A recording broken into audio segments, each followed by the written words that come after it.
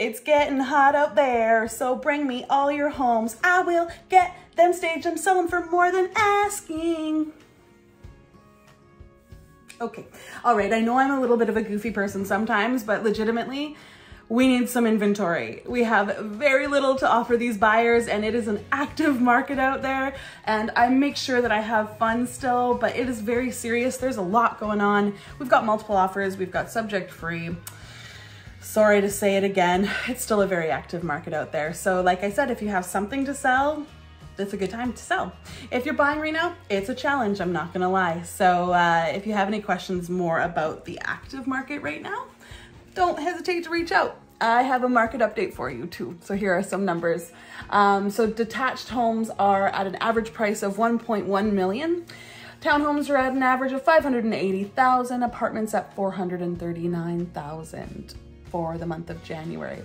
Now I'm gonna give you the year-over-year stats. So that means January of 2020 to January of 2021. We saw this percentage increase in prices by average in the Fraser Valley.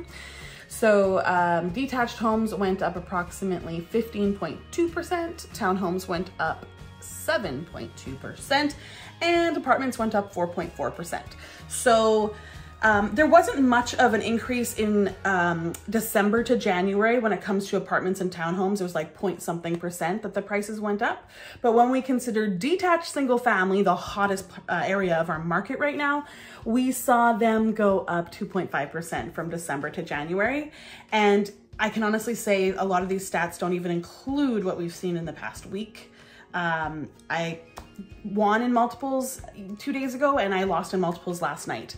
So some things are going for 25,000 over asking and some are going for 250 apparently over asking. I haven't seen that yet myself. So please let me know if you have a property you would like me to help you get ready for this market. Even though it's a crazy market, it still will help you to shine above the rest with some home staging, some new paint. And you don't have to do it either, but it is always nice to get the most you can for your home, and this is that time. Reach out to me if you have any more questions, please, and thank you for watching. Here's the iPhone tip. Hi guys, here's another iPhone trick. Here's how to never have to type in your email again. This is a keyboard shortcut. You're gonna go into your settings. Within settings, you're gonna go into general right there. You click it, and you're gonna scroll down to keyboard right there. Click on keyboard, and you're going to go to text replacement. Slide on into there, and this is some of the ones that I have saved. You're going to click the plus sign, plus. What you're going to type in is your email, where the indicator is blinking. You're going to click in your email, type in your email, and the shortcut that you want. So for instance, my email, I've actually done this already, so it might not do it again. My email is typed in there. What I'm gonna put in here is QQ, or QQ, yeah. So every time I type in QQ, my email will insert. So I click save, and now it's in there. So give it a shot and you'll never have to type in your email again. You can also program it to say on my way. So instead of it being like the abbreviation, back.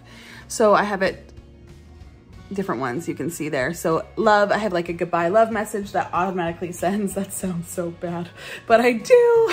And there's a ton. So you can program any keyboard shortcuts for yourself. Happy iPhoning. You're welcome.